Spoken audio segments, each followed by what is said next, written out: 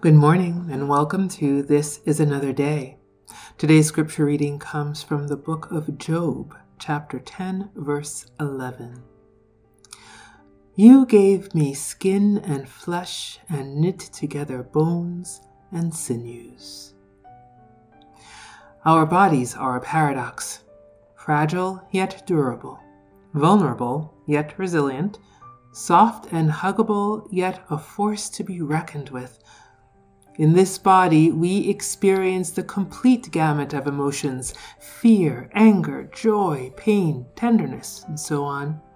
It's astounding how much can be packed into such a finite space.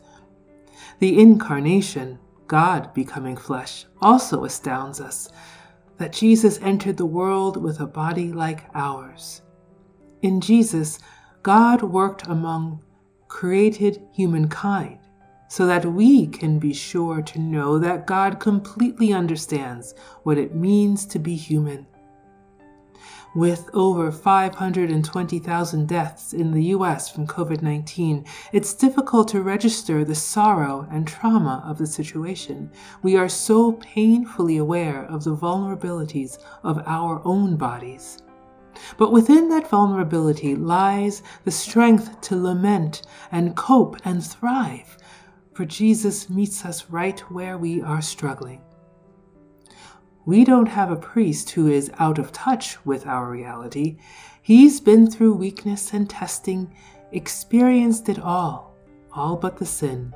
So let's walk right up to him and get what he is so ready to give. Take the mercy, accept the help.